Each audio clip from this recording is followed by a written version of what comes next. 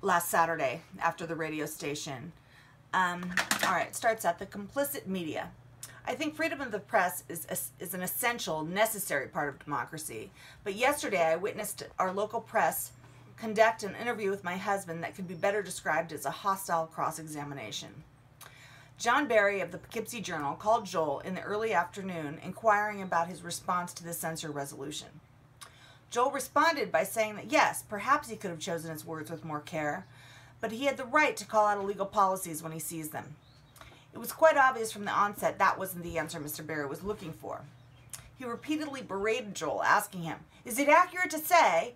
and then basically inserted his own words, calling it paraphrasing, completely misconstruing and twisting Joel's comments in an obvious attempt to feed the GOP's established narrative that my husband is an unreasonable, cantankerous hothead who shoots his mouth off without cause. Over and over, Joel tried to lay out his argument that the county's takeover of the city's bus system is nothing more than a illegal, immoral privatization of the city's resources that will leave many people stranded without necessary access to decent public transportation. And over again, Mr. Barry interrupted him, not allowing him to explain why he feels so passionate about the issue. "Is it accurate to say that you refuse to apologize?" the reporter hammered. All at once, it became glaringly obvious to me that the reporter, and perhaps other media outlets, didn't want the truth. In fact, he flat out refused to accurately quote my husband's preferred comments, arguing there was no proof that this takeover is illegal. Joel then directed him to a letter written by a prestigious law firm stating that this was a clear violation of Title VI of the 1964 Civil Rights Act. Mr. Barry refused to accept this. Is it accurate reporting if a person is interrogated to the point of exhaustion, in the end finally relenting to the reporter's narrative? Hold on.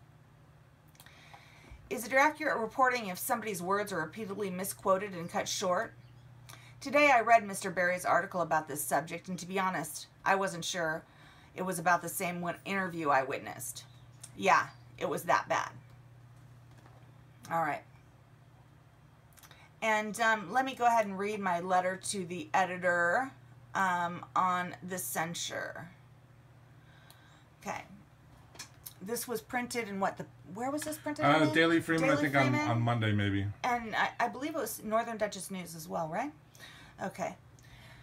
The Republicans' hypocrisy was on full display on Thursday night at the Dutchess County Legislature's Government and Services and Administration Committee meeting. They voted to censure my husband for a comment he made in defense of our most vulnerable citizens, poor people, people of color, and the disabled people who have been disenfranchised disproportionately by the privatization of the city of Poughkeepsie's bus system. He has admitted on many occasions that perhaps he could have worded his statements differently, but the GOP is determined to use this instance to score cheap political points and to try to silence the man that has been a thorn in their side for decades. My question is this.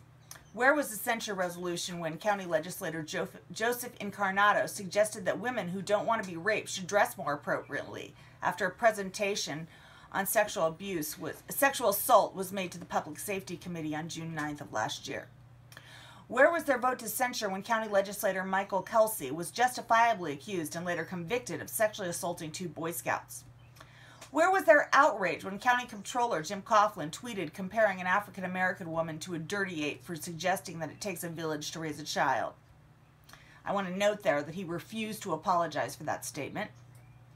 And where is their strong sense of morality when they repeatedly take legalized kickbacks in the form of campaign contributions in exchange for lucrative county contracts? And finally, where is their shame when Trump, the man on top of their ticket, viciously attacks different ethnic groups, women, reporters, judges, people of color, Muslims, and anyone who might dare disagree with him? You know, they can pretend this is about honor and decency, but it's abundantly clear to anyone that's paying attention that this is nothing more than a character assassination and a sleazy attempt to use public resources to destroy their top political threat. There you go there. Can I read the other one? Please. Right. What's the website that you're reading from? Oh, okay. This is Laila Cohen-Tyner at blogspot.com. All right, hold on. Let me find it over here. All right. Oh, it's up here. Okay. And this one is called the New House on Un-American Activities Committee. What I witnessed in yesterday's county legislature meeting amounted to no less than a political lynching. During the McCarthy era, my grandfather, Milt Cohen, was blacklisted for being an outspoken liberal by the House on Un-American Activities Committee. The similarities of his experience and what is happening to my husband are chilling, to say the least. Let me lay out some facts. Number one, Joel is the hardest working member of the legislature. Not my opinion, facts. Month after month, he is the only one circulating letters, researching new ideas, putting forth new resolutions, and challenging GOP legislation. 2. The other Democrats are just about spineless. They have been beaten down by the threat of retaliation if they dare challenge the GOP agenda. They have lost their moral compass, or at the very least their tenacity. My husband is the only one willing to stand up to the GOP power structure in the legislature. 3. Joel is the only legislator calling out the illegality and immorality of the county's cruel privatization of the city of Poughkeepsie's bus system. This is a clear violation of Title VI of the 1964 Civil Rights Act. While bus routes in the white areas of Poughkeepsie remain unchanged and even expanded, the routes in the area where African Americans reside have been cut and in some cases eliminated. A strong letter was written by the prestigious law firm Hogan Lovells, expressing their strong opposition, and it lays out the case clearly and precisely. The notion that the county is saving the city from a bus system in the red is categorically false. The city's bus system has drawn an annual profit of $10,000. Not a fortune, but a far cry from being a financial burden. People have been coming out in droves for years begging the Common Council and the legislature not to follow through with this, but instead of letting them have their promised vote on the issue, Molinaro and Wallison signed a backroom deal obviating democracy and betraying their constituents. And I want to remind everybody that those constituents in the black areas are most likely not Republican voters. All right, hold on. Joel is alone in number 4. Joel is alone in defending our progressive values, but when it suits them, the Democrats will not only co-opt his ideas, but give him zero credit. An example just happened recently when he brought up pushing the GOP on pay-to-play and putting forth legislation on ending the practice. The Dutchess County Republican Committee in Molinaro received $151,000 from the same 23 firms who got $55 million in county contracts over the last 6 years. He was flat out told no by his colleagues, but when former Republican, now Independence Party legislator Coviello got on board, and they changed their tune and put out a press release claiming the idea as their own. Joel's name was mentioned only briefly at the very bottom, and the fact that they used his and my research wasn't even mentioned.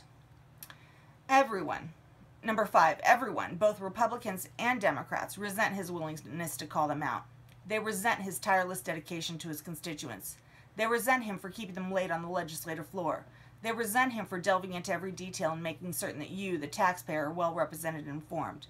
They resent him because he makes the rest of them look bad. Hold on.